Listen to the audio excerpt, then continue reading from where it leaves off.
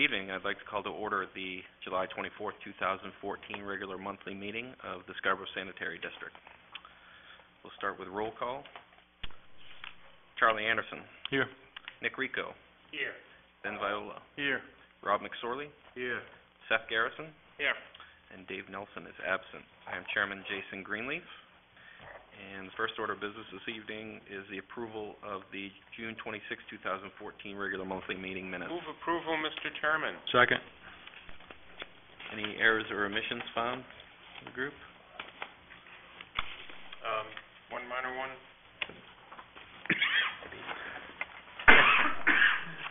He might have found it for me.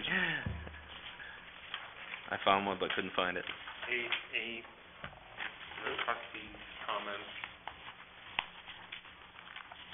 There should be an apostrophe at the end of Mr. Hughes' name. That was not the one I found, but thank you. Any other errors or omissions? None. All in favor of approval? None opposed. We'll move to the Superintendent and Operations Report. Dave? A copy of the monthly report of operations for the month of June is included in your packet. Our average effluent flow for the month was 1.25 million gallons per day. Our effluent quality was well within our permitted limits for all parameters. We achieved 96% removal for BOD and 97% removal for TSS with average effluent concentrations of 11 and 10 milligrams per liter respectively. A copy of pump station flows for the month of June is included in your packet. The work in and around Seal Rock Drive appears to have reduced the amount of II getting into our system. Additional work still needs to be completed to finalize this work, but they seem to have identified the source of that inflow and have at least temporarily solved it, and they will in the near future be doing a permanent fix on that. On July 1st, we had a smoke detector activate at Pump Station 6, which resulted in the smoke alarm going off and the fire department responding. Upon arrival, when they opened the doors to the pump station, smoke was present, and upon an initial investigation, no source of the smoke could be found. So we isolated the pump and placed another pump in service. At no time during this event did the station stop operating, and we had no overflow of any kind or even near one. As a result of this event, I am working with the fire department to assess the alternatives for our sprinkler system in that station to ensure continued operation of the station in case of some type of event similar to this, where the sprinklers would activate. We met with Clark Insurance this past month to review our renewal. Our insurance costs will be increasing about $1,700 this coming policy year to $51,672. I am working with Wood & Curran to design a pump station control panel modifications for our pump stations. This will provide us two means of controlling the operations of the pumps, either through a level transducer or a float switch. This will allow the on-call operators to switch to the secondary system when the primary control fails without the need of calling out our mechanic. We will test this on one of our smaller stations, and if it works, we'll start making these modifications at our other stations. We had Camp Ketcher visit our facility on July 7th with about 14 kids that were attending their grossology camp. I have revised our permit application, and a copy is included in your packet, and it gets a little more specific regards to the type of service that is being requested, the flows amounts, and whether it's a gravity sewer or a pump sewer. On July 15th, we had some severe thunderstorms and had several power outages, but we did appear to take a lightning strike at our Black Point pump station number 8. The strike took out one of the control boards on the generator, which was monitoring the commercial power. The station transferred over the generator power, but would not automatically transfer back once the commercial power was returned, so we had to manually transfer it back to commercial power. That's been fixed, and the cost of the fix was about $400. So it ended up being a minor issue. Rudy Hale recently completed the Operation Wastewater Treatment Plant course, Volume 1, that's offered by the California State University at Sacramento. Rudy plans on taking the wastewater treatment plant certification exam this fall. Easton Village, a couple other items that at Easton Village, they replaced the culvert that crosses the Easton Trail, which just up from the old treatment plant, or Pump Station 4. We have 3 force mains that cross over that. So the crossing, the work began on Tuesday. They worked until about 9:30 that night. They ended up suspending our force mains off of some support structures while they excavated for the culvert crossing. They've now got the culvert in place and have begun doing the backfill operation, and they probably will complete that work tomorrow. And finally, Matt Height from DEP, our plant inspector, came today and did his biannual inspection of the treatment facility, and as it appears that everything, he was very satisfied with everything at the treatment plant, which is typical for these type of inspections with Matt.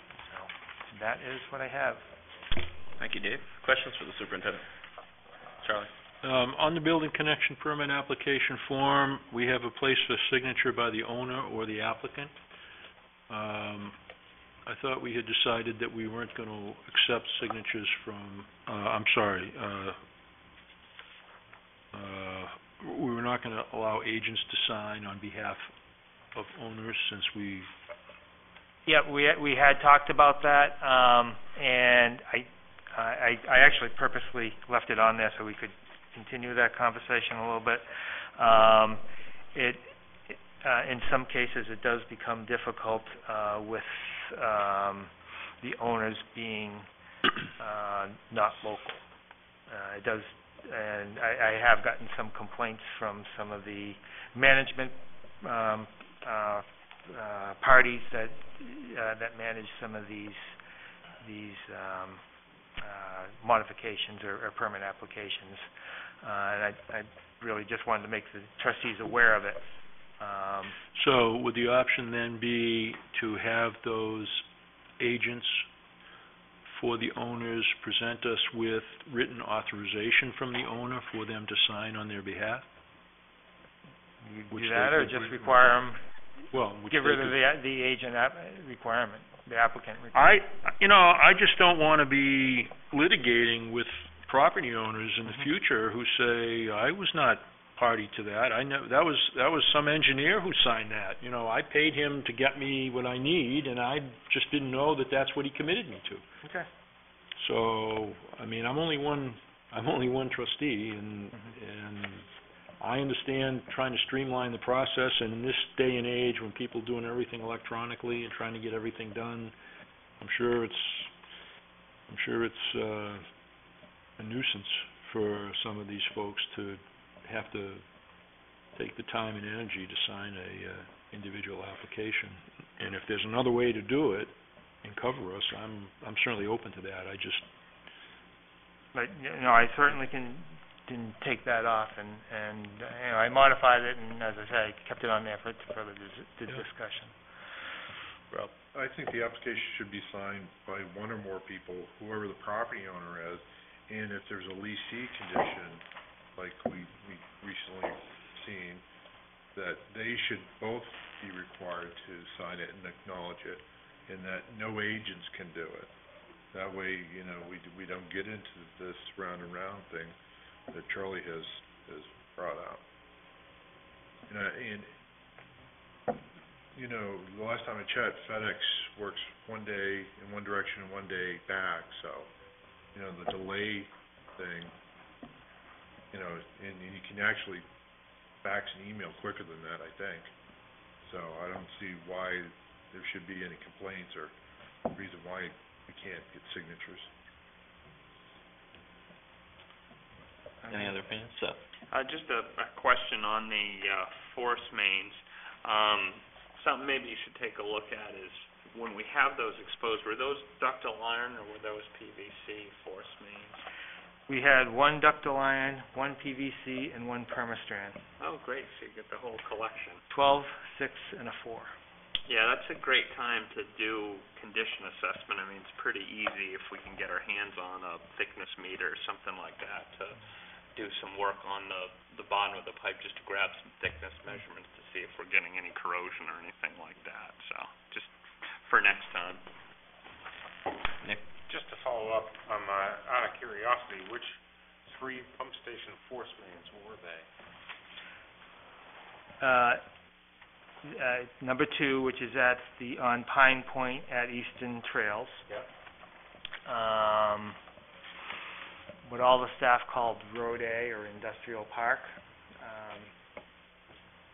down on Washington Ave, down by the Public Works. Yes.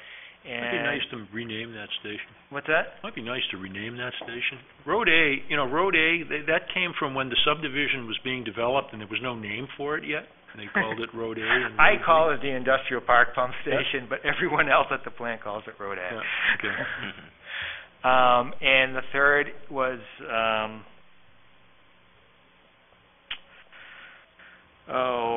at the end of Commerce Drive, you take the left. I'm blanking on the name of that road. Evergreen Farm. Is that a private one? No, it's public. We own it. Yep. Huh. That's the I wasn't 4-inch. aware of that one. So. One last question. Yep. The smoke at Pump Station 6, did we ever find out what caused the smoke? Oh, yes, we did. I'm sorry. One of the pumps had a partial blockage, or the pump that was online had a partial blockage, which was hung up on one of the vanes of the impeller, causing an imbalance, and it, which ended up cooking the grease out of the bearing. Yeah. Okay. Thank you. No, You didn't explain that you diagnosed it. You just went on from the to talk about the fire department. Sorry about that. Plan. So I just wanted to make sure that we knew what the smoke came from. In addition to that, I was first responder on scene on behalf of the fire department. What was great was that Glenn was there within seconds after I arrived. We were able to isolate what the issue was, thinking that it was one of the pumps. It was great to have Glenn on site there as quick as he was. I do share Dave's concerns with the fire suppression system in the pump station itself. There was a malfunction during the event that caused water to flow into the system, and I don't know if that's been diagnosed yet. Yes, it has. It has, okay. But with regards to the sprinkler system in the pump station, if that sprinkler system goes, we're going to be in a heck of a mess environmentally with a pump station that's down. So I know Dave has started to revisit things with the fire inspector and so forth for the town, but it's definitely something we want to pay close attention to. Certainly don't want to fill the pump station chamber with water. No, we do not. Right. And to answer your question, there was no damage, but we ended up replacing the bearings just in, precautionary. So, the fire suppression, is that just down in the pump vault, or does that also in the control panel room up above? It's the whole building. It's down in the pump vault. Is it separated by zone? If we had a fire down in the chamber, is it going to waste all our electronic equipment on the top? I actually have to I don't recall whether the generator building, which is where the control panel is, whether that has actual fire suppressant or the sprinkler system or not, but the pump chamber does, and that's the one that I'm thinking. I don't think the generator building has sprinklers. I think that just has a heat detector. Yeah, I honestly didn't pay attention to that either. I'm surprised that it doesn't, if it does not. Well, that's the most likely thing to catch on fire. Right. But I honestly didn't pay attention while we were there as to whether or not it does, and something we definitely want to visit as far as the control system. But the system would operate without the control system in place, right? We can override the system. Mhm. We're more concerned of the pump station building itself. The controls are in the generator house, whereas the pumps are in a separate building. Two outbuilding, well, But if we, one generator building and then the pump station building, they're two separate. on top of each other, No, they're separate. They're oh, separate. that one's separate? Yeah. Okay. Is there two buildings, that pump station? Oh, six. Six. I was thinking the wrong one. Sorry. But some of our other stations are one on top of the other. Correct. Question is, if you have fire suppression and, This is the only pump station that we have fire suppression at. oh, so we don't have to worry about it. We'll just burn up the rest of them. Exactly.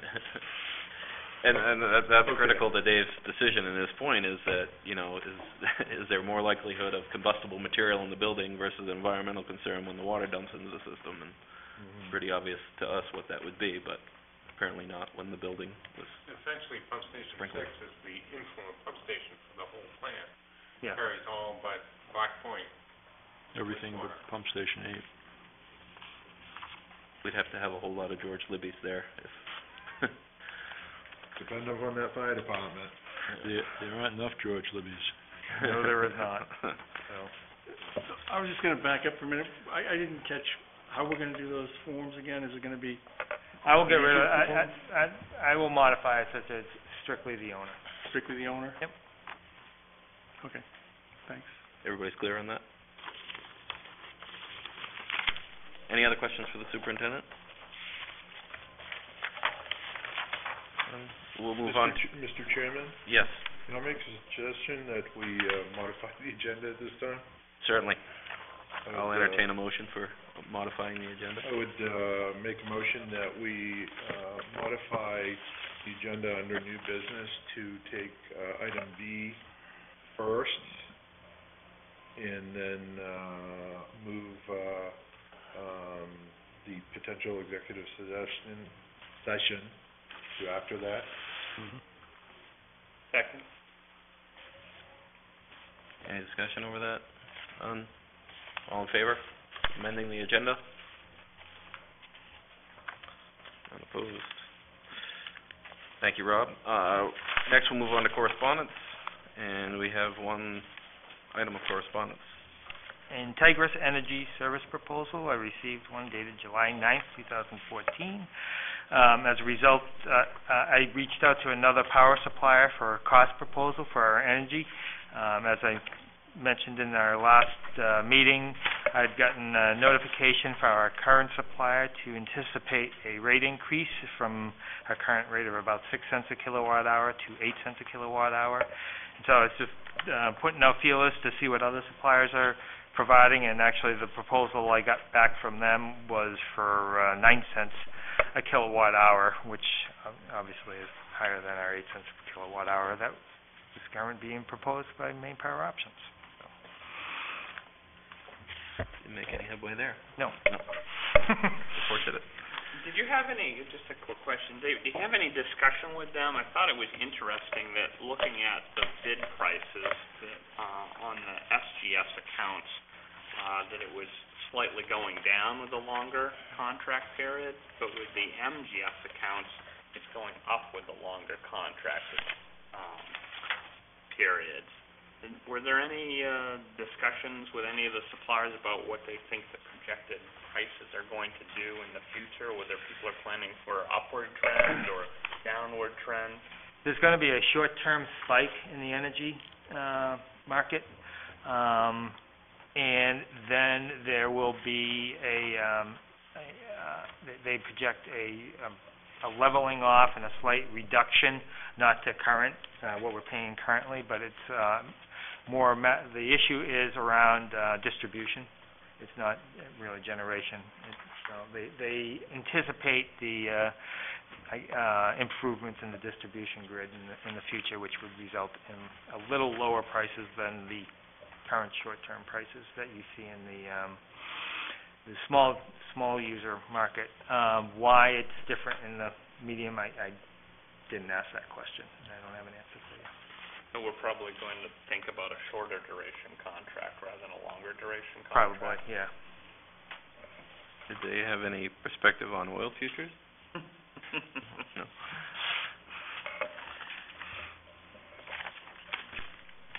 All right, moving on to the next item is old business. We have none. Under new business, Dunstan Crossing Phase 3. Mr. Chairman, I'd like to bring to the attention of the board a potential conflict of interest. My company does work for Chamberlain Homes and specifically did the engineering for this project, so I think it might be best if I recuse myself from consideration of this item. Granted, thank you. Dave? Okay. Chamberlain Homes is requesting district approval to connect and discharge into the sewer the wastewater from Phase 3 of the Dunstan Crossing subdivision. This phase will be serviced by a gravity sewer and tie into an existing gravity sewer of an earlier phase of the project. The phase consists of 41 single-family residential dwelling units on 41 lots, approximately 1,500 linear feet of gravity sewer, and 11 manholes and sewer services to each lot. The sewer manholes and service line laterals within the public right-of-way would be transferred over to the Sanitary District upon completion of the project. I recommend approval with the following conditions. The project is outside the original sewer service area. The capacity reserve fee is based on a single-family residential dwelling unit without accessory units. Any additional homes, dwelling units, or accessory units in excess of this are subject to additional approvals and capacity reserve fees. The current capacity reserve fee per home is $2,859.10. It is adjusted monthly based on the ENR. The total capacity reserve fee due for the 41 dwelling units is $117,233.28. Capacity reserve fee is due prior to issuance of the sewer extension permit. A copy of the recorded subdivision plan be provided to the district in both paper and electronic form. All sewer services shall have detectable underground utility marking tape placed approximately 3 feet below grade, directly above the sewer service. A sewer extension permit is required. A complete application and associated fee shall be submitted to the district prior to any sewer extension work. A sewer permit is required for each house. A complete application and associated fee shall be submitted to the district at the time the permit is executed. Prior to permit being executed, no site sewer work shall be completed. An installation of sewer service be inspected and approved by the district. And finally, the professionally surveyed electronic georeference CAD drawings, stamped PDF of CAD drawings, and a stamped paper copy to be submitted to the district upon completion of the project. Move approval, Mr. Chairman. Second. Second. Any questions? That's with the conditions outlined in the superintendent's recommendation. Motion and second. Any questions? Hearing none. All in favor of approval? None opposed, one abstention.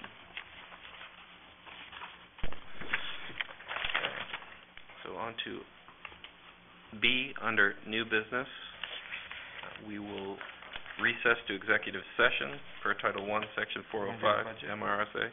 I thought the motion was to move the B to A. Yeah, recess. Okay. So we're going to recess to executive session per Title I, Section 405 MRSA with regard to a legal matter. So moved. Second. Motion, right? Yes. Motion and a second. All in favor? Recess.